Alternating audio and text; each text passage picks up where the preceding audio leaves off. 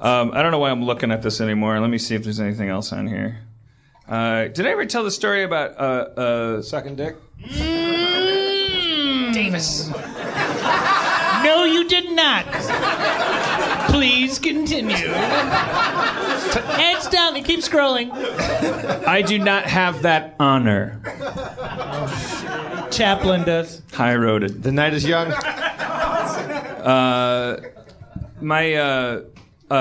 One time, I don't know. Did I ever tell this story that one time a friend of mine that is kind of like a super hacker, he let me know that my iCloud account had been hacked, and that's why now I use this 1Password thing, like this app, because I was using like really easy passwords, and he let me know like, yeah, we're tracking this guy that he set up a thing, he hacks like people's cell phones and like high profile people. And they traced back this whole operation that this guy had set up, and it started with Cameron Diaz's cell phone. Thank you. 2 cell phones away from Cameron Diaz. I'm not in her cell phone, but someone who is in Cameron Diaz's cell phone has my number. Probably Ben Stiller from 18 years ago. All right. Not a good story. Sorry about that. I thought it was interesting. Put it in my Evernote. That was the whole story? Yes.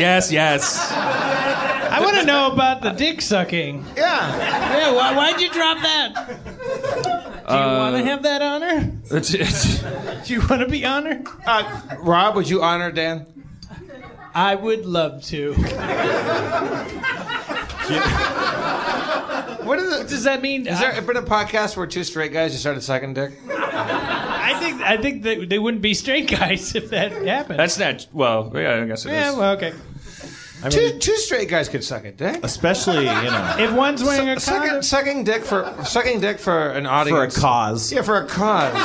If you do it to raise awareness of something, unless it's to raise awareness of sucking dick, then it's to raise awareness of how much you like a dick in your mouth. Then that's not charity. But hello to all our homosexual listeners. How are you? We believe you're human. We value your listenership. Sorry. I think that was implicit until you said that weird disclaimer. That was a weird apology. Also, the word homosexual is the new like Afro-American. It sounds kind of weird on the tongue, doesn't it? Now, homosexual. Weird on the tongue. You know what else feels kind of weird in the tongue? Rob's dick.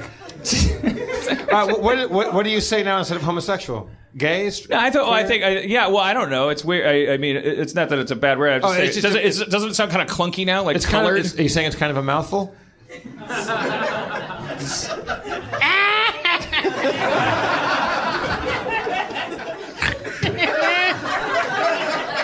I don't know why I keep looking at my phone. I don't have anything on here anymore. I'm just like... Because there's pictures of dicks on it. Yeah.